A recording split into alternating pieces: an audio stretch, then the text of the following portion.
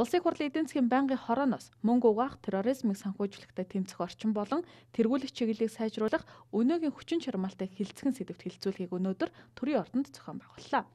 Аз намхан талаан группийн шаардлагыг үр дүндээ хэрэгжүүлэхэд Монгол улсад дэмжлэг үзүүлэх зорилгын дор зохион байгуулсан энэхүү хэлэлцүүлэгт олон улсын санхүүгийн байгууллагын төлөөлөгчид холбогдох төрийн байгууллага, хувийн хвшлийн байгууллагаас банк, даатгал банк бус санхүүгийн байгууллага, үйл хөдлөх хөрөнгийн зуучлагчид зэрэг төлөөлөл оролцсон.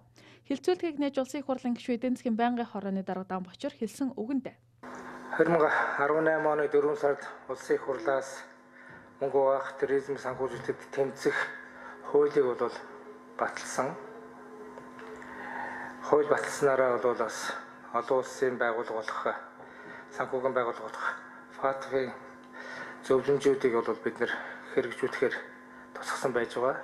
Дээрээс нь бас олон улсын стандартад нийцүүлэх мөн хэрвээ одоо мөнгө угаах гэдэг юм уу терроризмтэй тэмцэх асуудал дээр бол үнэхээр тийм асуудал гарч байвал эрүүгийн хариуцлага хүлээлгэх асуудлуудыг бол энэ хуулинд тусгаж өгсөн байж байгаа.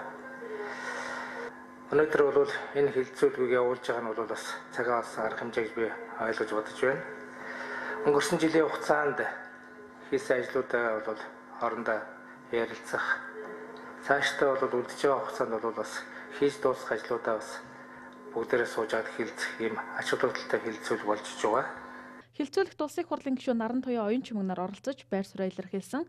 Мөн сангийн яам, хууль зүйн дотоод хэргийн яам, Монгол онц санхүүгийн зохицуулах хорооны холбогдох албан тушаалтнууд илтгэл тавьсан бол мөнгө угаах, терроризмыг санхүүжүүлэхтэй тэмцэх стратегийн өнөөгийн чиг хандлага. Дэлхийн санхүүгийн байгууллага, улс орнуудын туршлагаас суралцсан сургамжууд Монгол улс үүнийг хэрхэн хэрэгжүүлж болох талаар олон улсын мөнгө угаахтай тэмцэх газрыг хариуцсан мэргэжилтнүүд танилцуулга хийсэн юм а.